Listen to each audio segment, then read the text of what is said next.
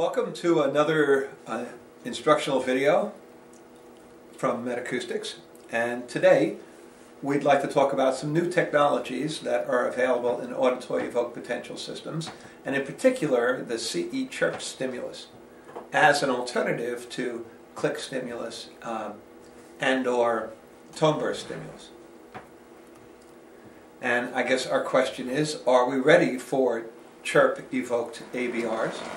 And are we ready to ride these new waves in auditory electrophysiology? Well, the first thing that we have to talk about and realize is that all evoked potentials have the same goal. They all depend on the synchronization of individual nerve fibers so that they fire in a synchronous fashion. That gives us the strongest response, the response that is most reliable, repeatable, and readable. The problem is that the cochlea itself has a critical timing issue. And everybody has seen this slide before. And we realize that if we look at the shape of the cochlea and realize that it has sites that are sensitive to different frequencies. So if a stimulus comes in that is of a low frequency, it needs to travel further to all the way to the apex of the cochlea before it can engage the site that it would stimulate. Where the high frequencies travel a much less distance, because closer to the base of the cochlea is the site that they would stimulate. So because of this timing problem, ABR, using the types of stimulus that we've been using all along, is not as efficient as it could be. And we found this out actually when we were doing stacked ABR. And that was very effective for getting a better ABR response, but it would be impractical. Here's how we did it. What we would do is apply a high frequency and get a response, and then a little bit lower frequency, and then a little bit lower frequency, and then even lower, and then the lowest. And you'll notice that the response, the wave 5 response, actually appeared at an earlier place for the high frequencies, as you'd expect, and a much later place at the low frequencies, because they had to travel further to get to their destination, their site of stimulation. So when we add these up, notice that waves 5s don't line up because they're at different places in time. And so we add up what we have and we get a response. But in the process of stacked ABR, after we got all of these, which were misaligned because of the timing, we would actually then, through an algorithm in the equipment, move all of the waveforms so that wave 5 actually lined up in time before we did the addition. And so there's a big difference between the actual timing of the cochlea and the shifted, when we shift these before we sum them. And notice that we get a response that is about twice as large as we would get the other way. Now, of course, this would be very impractical for ABR testing, threshold ABR testing, because it would take too long. It would, it just wouldn't be practical for that, even though it could be done. And we did it all the time in stacked ABR for a different purpose. But what if, instead of doing it that way, we did it a much more reasonable way? Instead of trying to synchronize the response, instead we synchronized the stimulation, the stimulus themselves. Okay? So here's the difference between a click and a chirp. In a click, all the frequencies are applied to the cochlea at once. Some of them have, part of them, lower frequency components have to travel further. Higher frequency components travel less. And we get what we get as far as an asynchronous or dyssynchronous firing. Okay? Look at that compared to the chirp.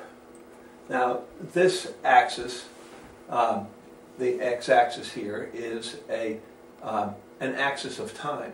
Notice that the high frequencies are here, mid-frequencies, low frequencies.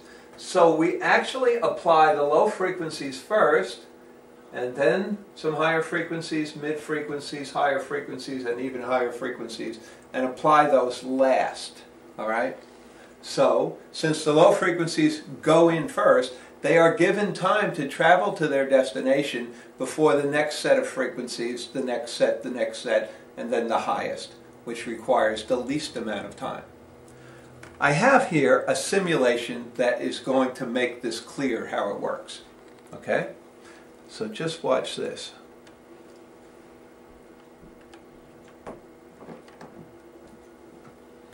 I'll get this going, tell it to run, and then expand it so you can see it. And this is the perfect way to show it. Alright, right now we're showing what happens when a click, that's all frequencies simultaneously, enter the cochlea. Okay? This represents the basal membrane, alright, from the base to the apex, and these represent the auditory nervous system finally arriving at the site that produces wave 5, the inferior colliculus. Okay? So watch what happens here. As we start applying, as we start, oh, wrong thing. As we start applying the stimulus, we're applying a click now, see? And so all frequencies are presented to the cochlea at once. Now the high frequency has already arrived at its site of stimulation, while the other frequencies continue. And that highest frequency has already started its pathway, its journey down the auditory pathway. The other frequencies haven't even reached their site of stimulation yet. So the next highest frequency reaches its site of stimulation and starts its travel down the auditory pathway, and then the next lowest frequency, the next lowest frequency, and here is the lowest frequency, finally reaches its place on the basilar membrane, and now they're all started down their path towards the inferior colliculus. The high frequency gets there first, and look, wave 5 starts for wave 5 starts for the highest frequency already, though the lowest frequency is nowhere near it. And if it keeps on going, we end up with something like this. Okay, an asynchronous type of firing. That's the click. All right. Now I'm going to change this to show you what happens when we use a chirp instead of the click. In the chirp, all right, so now our stimulus is a chirp instead of a click, and as I kind of step through it, we see what happens is the low frequencies are going in now. They're starting their trip down the cochlea. And they're given a chance to get to where they're going, or get partially halfway to where they're going, before the next higher set of frequencies comes in. And this is timed just right. And now the next highest set of frequencies comes in, and now the next and the next. So that once everything is there, you know, notice that they've all reached their point of excitation all at the same time. All right? They all fire at the same time.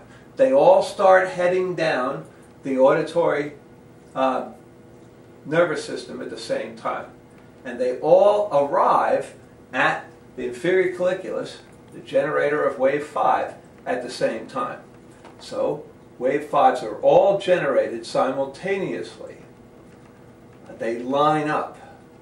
And so the final waveform, which is the addition of all of those, is twice as robust of a wave 5 than we had when we had the click. So I hope I have been able to demonstrate with that the efficacy, just how that works in overcoming the timing problem within the cochlea. Okay? So what's the difference between the chirp and the click? Well, the similarities are that they are both broadband stimulations. They both have the same spectrum of frequencies. And they have the same intensity, the same calibration. Okay? The difference is in the timing of the cochlea stimulation, right? It's a more efficient timed stimulation. And it produces double the response. Okay? And that's an advantage to us. When we can produce a higher amplitude response, we can get it faster because we have to do much less averaging. Remember that Jay Hall said once that an ABR response is like a needle in a haystack. And in order to find it and end up with something that we can analyze, we have to get rid of the haystack. The haystack is the physiological noise from the patient, even when the patient is still and relaxed, or even sedated. There are still a lot of other physiological things going on that overwhelm this response, which at best is a half a microvolt, 1/2 of 1/1,000,000th of a volt. So the noise overwhelms it, the other physiological noise. And so we have to average and keep averaging sample after sample after sample. And what we hope will happen is that through averaging, the other noises, which are not time-locked with the stimulus, they will kind of average themselves out because they're random. But the actual response, time-locked to the stimulus, will remain because it's not random. Well, and that's that needle in the haystack. We removed the noise by averaging before we could find the needle. In the case of the chirp stimulus, the needle is now not a needle, it's like a shovel, okay? So we can do much less averaging to find it, to get rid of the haystack and find it, because it's so much bigger, all right? So the point is that there are several benefits to using a chirp instead of a click if you're doing a threshold ABR. And one of them is saving time. Saves a tremendous amount of time. It can be done in less than half the time it would take otherwise. Okay? Well, here's a good example of a contrast. This was done on the Interacoustics Eclipse piece of equipment, which is one of, to me, one of the highest technology and best evoked potential systems on the market today. And here we used just a regular click, a traditional rare fraction click, and did a threshold search. And did a real good job, 70, 50, 30, 20, 10 dB. And we found a response all the way down. So you would consider this a good case. This is a patient that certainly was either very calm or sedated. And then over here, we do the same thing, but it is now a CE Chirp. By the way, CE does not have a significance to it. It is Klaus Elderbing, all right? Klaus Elderbing was the developer of the CE Chirp, okay, in Germany. Anyway, but look at the comparison. Look how much larger this response is. Same ear, trying to keep everything the same. All right. Look how much larger this is at 70, 50, 30, 20, and 10 dB. Just easier to see and identify, and it took much less time to acquire this than it did that. So now we have two benefits. One is time savings, and two is responses that are larger, clearer, have better signal-to-noise ratio, easier to identify. And this would not only apply to what we call a broadband chirp, that would replace the click, but it also applies to narrowband chirps that would replace tone bursts. And here they are. Here's 500 hertz, 1000 hertz, 2000 hertz, and 4000 hertz.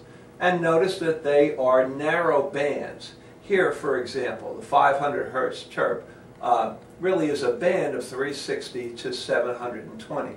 And even when we use tone bursts, they're not, even though they are tone bursts, they don't end up being perfectly frequency specific, right? Because they are so brief that they have a spectral splatter. Okay, so the spectrums of the tone burst with their splatter and these narrowband chirps are very much the same.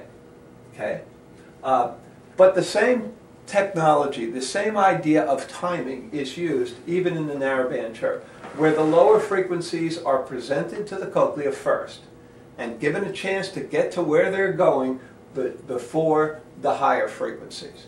Okay, and so you don't stimulate the entire cochlea like you would with a broadband chirp, but you stimulate that narrow area and you do a better job of stimulating that frequency-specific area of the cochlea.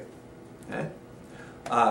And so here's some examples of what they might look like. This isn't a comparison between the tone burst and the chirp. It's just showing you some real live chirp results. So here's on the left ear, for example. We'll try right ear. Here we are with a 500 hertz narrowband chirp and 80, 60, 40, 30, and no response that we could see at 25 or 20. So 30 was the threshold. And we would apply, just as we would with tone burst, a correction to change that from NHL, which in this case would be 30 in the right ear, to EHL, equivalent hearing loss. And that correction is normally 20 dB. Could be greater in places where there is more ambient noise. But if we did that, if we applied 20, the threshold would be 10. Okay. And on the left ear, we got this down to 25, very clear, and they repeat well, so you'd be able to see that. I have some other examples, and this would convert to a 5 dB actual EHL threshold. Okay, let's continue on. Here's the 1000 hertz. And pretty clear down to threshold, and when you get close to threshold they repeat nicely where you can easily identify that and hang your hat on it. This particular machine does replications automatically, all right? So you seldom, if ever, have to run any replications because you can press an icon and get both runs superimposed here to make sure that it was repeatable. There's the 2000 hertz, typical 2000 hertz chirp response, and a 4000 hertz chirp response. And people that are using these are just saying, hey, I'm spending so much time, I'm saving so much time, and I'm getting results that I really, really can read, getting good results even at threshold where I don't have to do so many replications. Here's a comparison, and this comes from some of Todd Sutter's work. And so here's a very typical 2000 hertz tone burst response versus keeping all aspects the same ear and everything, the 2000 hertz narrowband chirp response versus the tone burst. And you can see, you know, approximately twice the amplitude, and sometimes even a little more. Now here's some interesting things. This comes from some of Jay Hall. This is some of Jay Hall's slides that we're using here. This was a 1-year, 4-month-old boy with speech and language delay who failed a hearing screening in a nursery. So we wanted to see the efficacy, how effective using a chirp would be here. Okay, so he did a click response. This is an 85 dB rare fraction click, 21.1 per second, and here's the latencies. They all look kind of normal here. And so there we are at 85 dB. He was able to get a response, you know, no problem at all there. Dropping down to 45, still using the click, and a response there, and then down to 25, response there, down to 20 with the click, response here. And then he said, I wonder what we would get if we just put a chirp in here at 20 dB. And so this one is a chirp at 20 dB. Click and chirp at 20 dB. And you got what you would expect to get. You got the response, but it was a response that was larger, easier to identify. And then went down below that with a click, 15 dB, got no response, then used the chirp just to see if we could eke it out with the chirp, and still no response. So the threshold was 20. And the only thing that this shows is that it was a higher amplitude, more easily discernible response with the chirp, and you got it at a fraction of the time it would take to get it with the click. Okay, so here's some frequency specific work. Here we used a 4000 hertz chirp to find threshold. Notice that we use typically a much faster rate. And it's very typical to use something around 40 chirps per second. And there was a total of 2,600 sweeps here. I mean total in all 4 waves. And the total time to find the threshold, 69 seconds. That's incredible. All right? A 4000 hertz narrowband chirp at 80 dB, 40 dB, 20 dB, and 15 dB. And look how many sweeps. This is at 40 stimuli per second. Only 684 sweeps, 456 sweeps, 570 sweeps, 912 sweeps.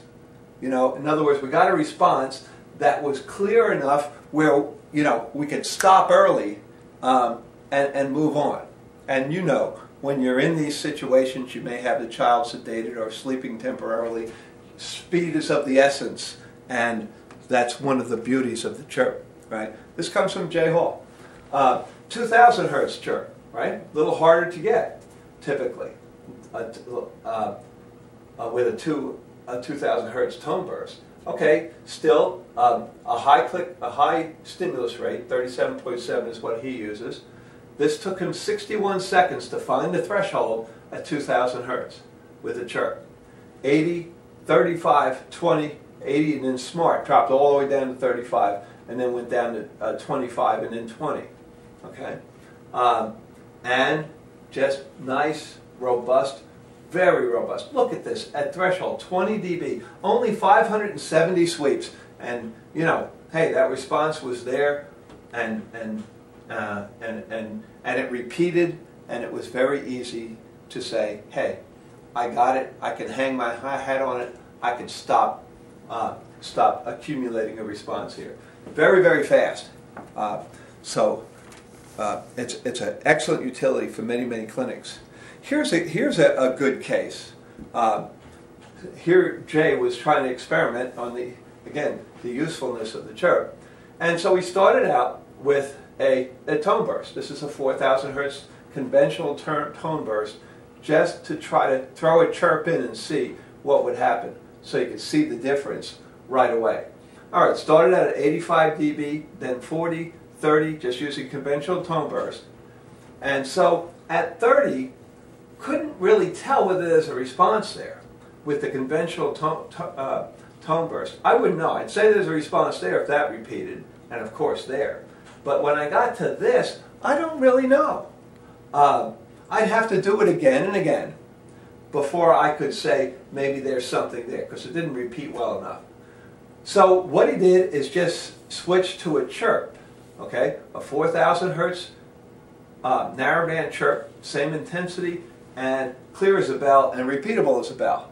Okay, so no doubt there. All right, and then went down to 25 with the tone burst, and again, I don't know if there's a response there. It didn't repeat well enough. I either would have said, all right, no response, or if I really thought there was one, or if I wanted to make sure there definitely wasn't one, I would have to do several more runs, superimpose those, and make a determination. Not necessary with the chirp, which always runs 2 runs automatically on the Eclipse piece of equipment anyway, because there was a clear response that I could take there. And then staying with the chirp went down to 15 and no response. So the threshold, of course, is 25. And at 4,000, the correction would simply be 10. All right? So at 25 dB threshold, NHL would be an EHL threshold of 15. Okay? So, makes sense. This is backed up by a lot of work. And so, there's good scientific evidence that this is a viable and very, very useful utility for threshold ABR testing. There's a few more features that are very, very helpful in threshold ABRs. And look at this response. And it doesn't matter whether it was a click or a tone burst that produced that. But when you see that good a repeatability, you think the patient, well, it was either sound asleep or sedated. Yes, because when you get such good repeatability like that, where waveforms practically superimpose, then you have very, very little residual noise. In other words, that's what's left of the haystack that wasn't averaged out. Otherwise, they would be perfectly superimposed. Well, while this piece of equipment runs, this is the Inter-Acoustics Eclipse, while you're seeing the waveform average, at the same time you're able to watch a calculation and a plot of the residual noise level, the level of that haystack. And so drawing the test over time, we saw that level come all the way down. And when it's down to 40 nanovolts, it is said to be almost non-existent. Might as well stop testing. Residual noise is down that low. So it's nice to see that plotted during the test. It's just a helpful thing. At the same time that that's plotted during the test, a calculation of something called the FMP is made as well. So now we see a line being plotted in the other direction as time goes on, and that's the probability that a response exists, okay? Using a comparison of signal-to-noise ratio, right? So this rises, and once it hits this line, then we have a 99% confidence level that a response exists. And again, might as well stop testing, right? This is why you can stop when these kinds of things exist. You can really statistically, mathematically, you can stop stimulating because you have a very, very valid response. It takes some of the subjectivity out of it. Though I wouldn't give up on subjectivity altogether. Okay? So, drawing the test, we have residual noise, hopefully going down, and probability of a response going up at the same time. Just a good thing to have. And then they throw in something else. This is a wave producibility in percentage, you know? And it is generally considered that if you are running two waves simultaneously, and you always are in the background in this piece of equipment, then if they were to reach in their critical area, in this case, say 5 to 8 milliseconds, around where wave 5 would be, if the reproducibility reaches 70%, you might as well stop, because it's mathematically practically impossible that a response does not exist. Okay, the probability of a response existing is very, very high. So you have that wave reproducibility as well. When you get to 70, I mean, most people would cut it off right there. It's just very easy to watch this reproducibility bar. Okay, so those are some helpful things during testing. And here's something else, one more thing that makes a major, major difference, especially when you're testing patients, maybe non-sedated pediatric patients, patients who may be moving or vocalizing during the test. In many situations, we would say we can't test these patients, that we would have to sedate them. Well, what if we had a group of patients that you know could be calm enough to take this test? If you were to sit them there and have them watch maybe a cartoon without the sound on, or if you were to blow bubbles or play blocks with them, they would be relatively calm. Now, the calmer the better, though naturally they're not going to just lay down, go to sleep for you and snore. Well, how would you get away with that? How could you get away with that? Well, there is a method called Bayesian weighting that really helps in this situation, and I'm going to try to explain how Bayesian weighting works. Okay? In any AVR or any auditory evoked potential at all, remember the response is the needle. In this case, maybe it's a shovel because it's a chirp, which that's a big advantage. And the residual noise, the other physiological noise going on, which overwhelms it initially, that's the haystack that we've got to get rid of. We get rid of it through averaging. Okay? But in the case where the patient is maybe moving, maybe vocalizing, sitting up instead of lying down, etc., then we are going to get, as we take samples of this EEG, we're going to get some of them that have a very good signal-to-noise ratio, because at that particular moment, the muscles are relaxed. And at another moment, we might get one that has a very poor signal-to-noise ratio because the muscles are now contracted at that time.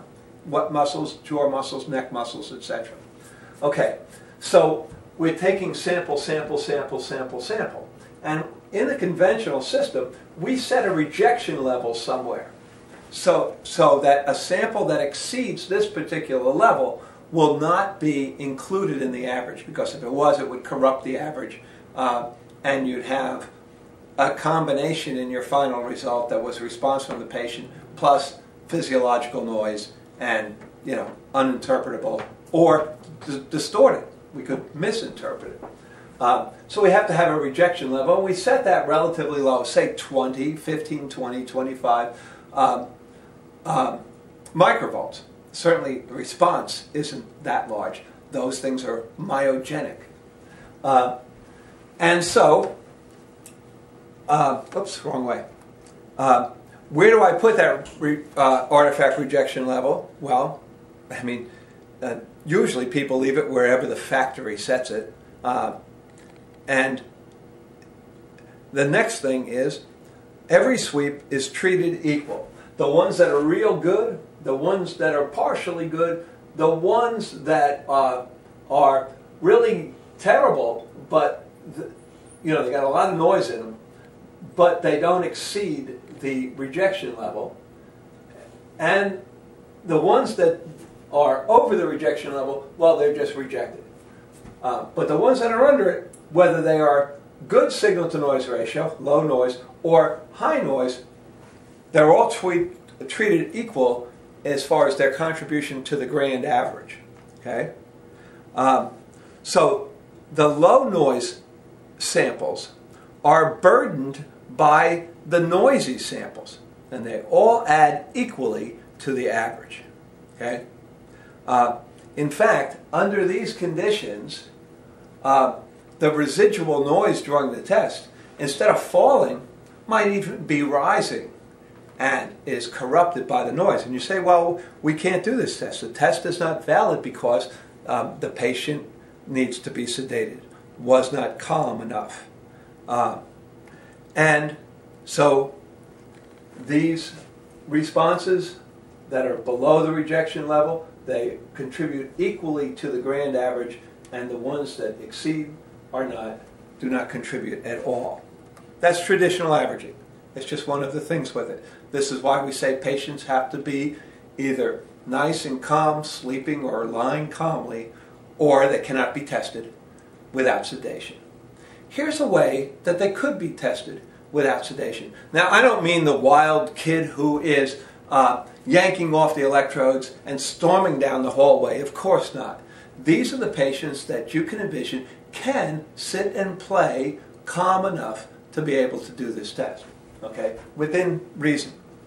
Okay, so here you have the same situation, but using Bayesian weighting instead of traditional averaging. Well, first of all, we said, where do we put the rejection level? Well, in the case of Bayesian weighting, we would set it much, much higher. Way, way up here, maybe around 80 microvolts.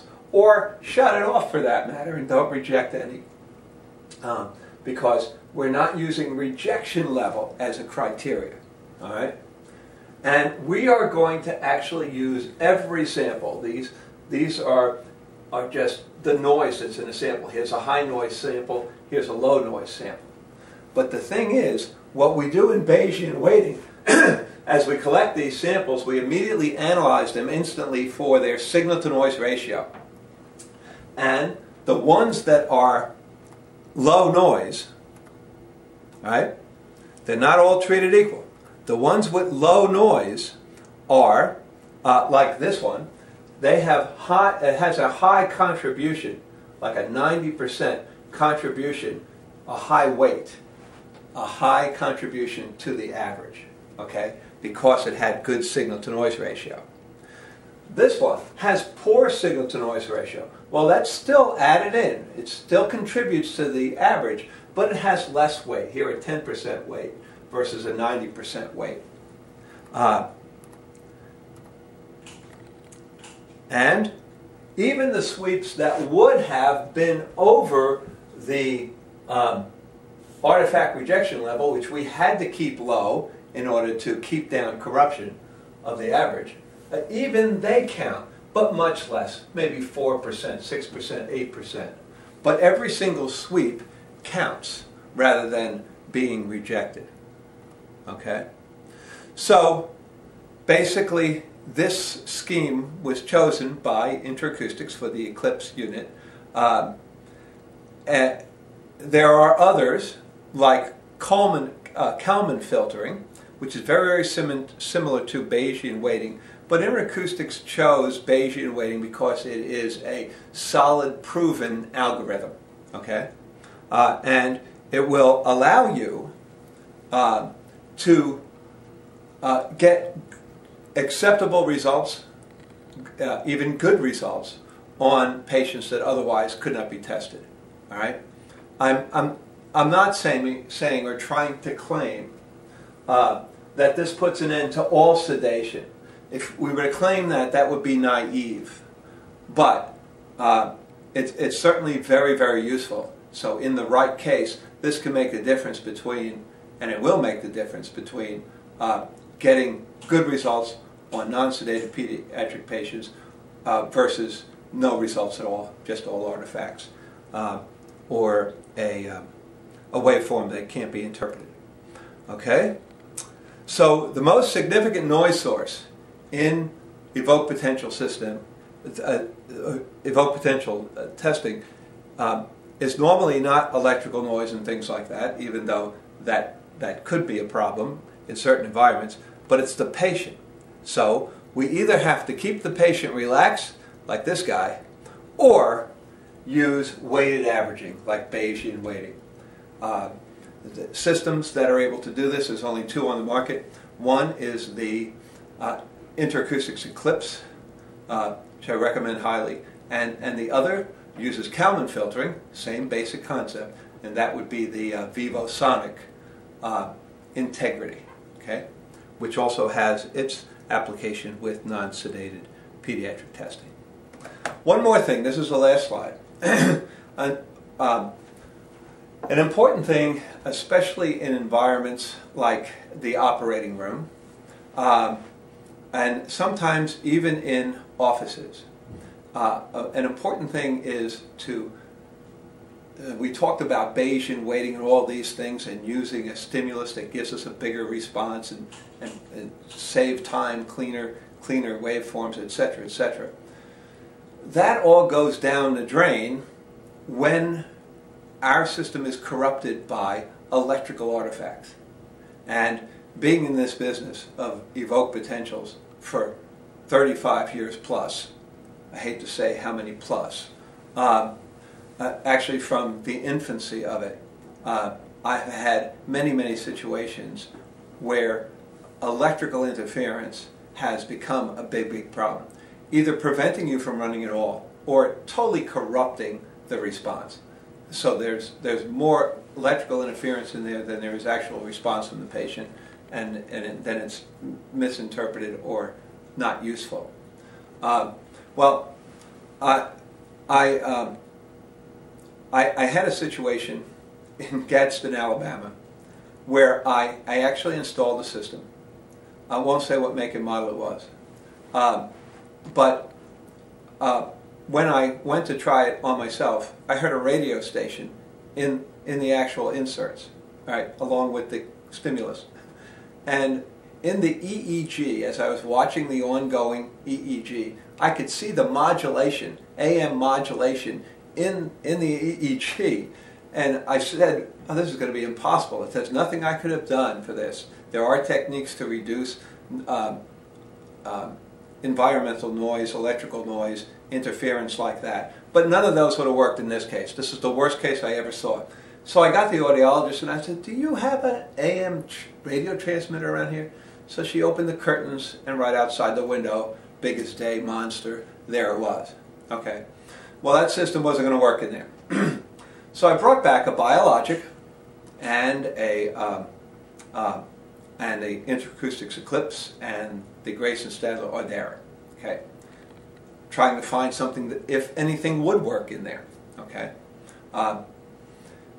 And I ended up leaving the Eclipse there, though the other two did a great job because they have good noise immunity, biologic and the Audera as well. The Eclipse was extraordinary. There was no sign at all in the EEG of this radio station, or what we call RF interference, RF for radio frequency. It all has to do with the design of the preamp, okay? And I know you're not used to, as audiologists, looking at the specifications of preamps, but the preamp on this Eclipse device is extraordinary. It's extraordinary because it has a very high input impedance, which you want, and has very high common mode rejection, another aspect that you want, and it's very well shielded, and so it does a great job in electrically hostile environments. Another important thing, and thing that could kill time and everything else, because this corruption of the response makes you average, trying to get rid of it. Sometimes it locks into the signal, time locks into the signal, and you can't get rid of it. So anyway, this is one of the best preamps that I have found. And as I say, the Audera preamp, that was designed by Nicolay. That's the Audera preamp is also very good. And the Biologic is one of the standards of the industry. It does a great job with noise as well. Okay, well that wraps it up for this instructional video. I hope that that has helped you, and now you realize the advantages of using the CE Chirp, both broadband chirps and narrowband chirps. You wouldn't use these for adult diagnostic ABRs, ECOGs, or anything like that, or VIMPs. You would use them on cases where you're finding threshold, okay? And then they're very, very, very efficient. People who use them regularly swear by them. And so, anyway, hope to see you sometime in the future for another instructional video from Med-Acoustics. Goodbye.